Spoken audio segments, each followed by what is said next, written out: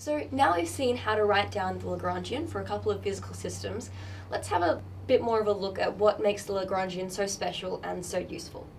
So the Lagrangian, as we've said many times now, is defined by the kinetic energy minus the potential energy. So this is a bit different from the way that we ordinarily think about our equations of motion.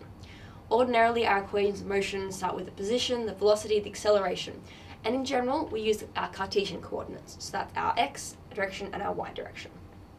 However, if we consider a system such as a pendulum, we can see that x and y, while we can of course describe its motion in terms of its x and y coordinates, it gets a little bit messy.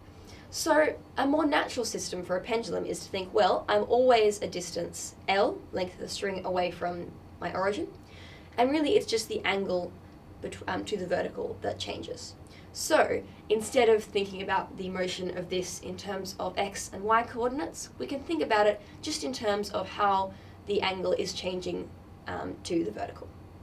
So that's the great thing about Lagrangian mechanics. If we were to try to do this using Newtonian mechanics, we would have to mess with the equations of motion a lot, our derivatives get messy, it just becomes a little bit too much. However, with Lagrangian mechanics, because we are just looking at the kinetic energy and the potential energy, it becomes much simpler. We simply convert our kinetic energy into something involving the angle using trigonometry. You can see this is our x and this is our y. Then we just use trigonometry as well as this hypotenuse to substitute in for our x and y components. And then it's a simple matter of just formulating the Lagrangian and solving it, which we'll be doing next.